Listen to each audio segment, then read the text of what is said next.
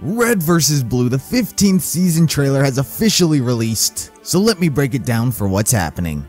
It's told primarily from these journalists' perspectives. They're hunting down the truth, and things appear to be unraveling judging by what they're saying in the trailer. We also meet Grumpy McBoss Pants as well. So in the first shot, you have two random soldiers. You have Sarge and Tucker running in the background, so I don't know if these soldiers are just some random Reds and Blues incognito, or just soldiers who are going to be killed. We see a wanted poster for some of the Reds and Blues.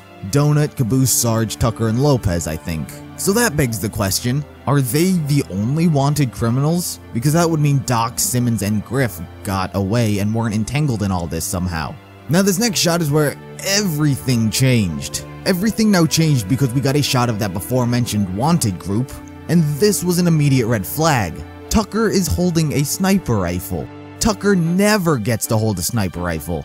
So that begs the question, why does this one have one? Then, later in the trailer, Sarge has a railgun instead of his shotgun. So then this got me thinking, are the Reds and Blues that we've been seeing in this trailer not the actual Reds and Blues? Malcolm Hargrove has a lot of pull. He's a very well-known individual, and he hates the Reds and Blues. So perhaps he sent out these copycats to ruin their name, make them the true enemies of the UNSC. And I do think that's true because another soldier mentions that this is some conspiracy shit. And making doubles of soldiers and having them kill people to get the actual people killed is some conspiracy shit. I think we actually did get a shot of the real Tucker because he has his sword, unless whoever's running all this managed to duplicate and fake a sword, or there actually is another chosen one.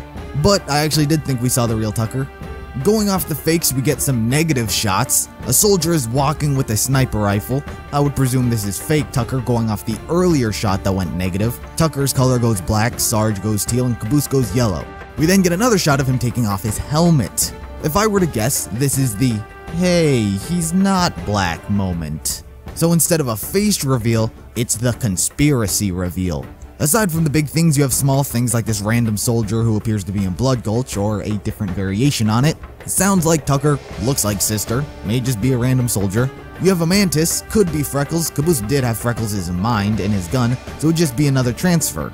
But aside from that, that appears to be the trailer for right now. So that was the Red vs. Blue Season 15 trailer. What did you guys think of it? If there's anything that I missed, be sure to let me know in the comments below. Subscribe if you're interested in more Red vs. Blue videos, and I'll see you in the next video.